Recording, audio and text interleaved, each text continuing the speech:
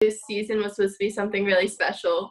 We named it Our Time because it was supposed to be our time to win the first conference championship. And for our season to get cut short is really heartbreaking, and everyone was super upset and a little bit angry that we couldn't get it done, So obviously we understand the circumstances. It's extreme health comes first.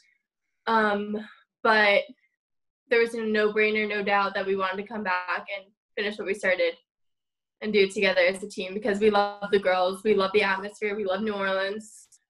It was just a really cool chance that we got that you guys all let us have our scholarships back and all of that, and it just means so much to us that even the school is granting all of the seniors that opportunity to come back, which was really awesome.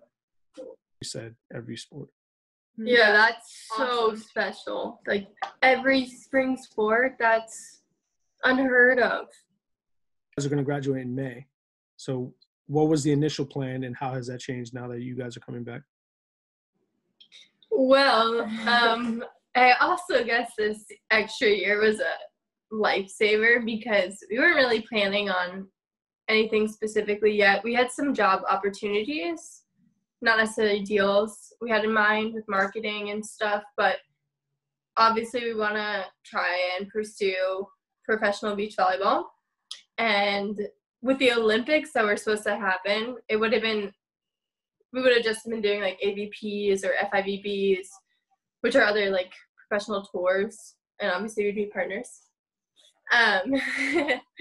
But with everything going on, I don't know if like they moved some AVP tournaments around and they canceled some and they canceled all the FIVBs. And then the whole thing with the Olympics, so there's not any international tournaments going on. So everything's kind of been put on hold for what we thought what would happen afterwards. So it's really awesome that now we can pursue another degree and have another chance representing New Orleans. So are you guys getting a second bachelor's or a master's?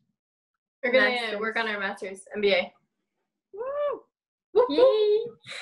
Unfinished business for every senior that got their season taken from them. But for good reason, we want everyone to stay healthy and take precautions. So, I mean, I'm excited that the new girls or whoever's like the new recruits and stuff are on our team because it only makes us stronger with new people and they can sharpen our skills as we help them sharpen their skills. So we just really wanted to thank President Nicola and his wife, our AD Tim Duncan, Kelvin, NCAA, and Mom and Dad for this extra year of eligibility. We're super excited and we're going to take advantage of it for sure.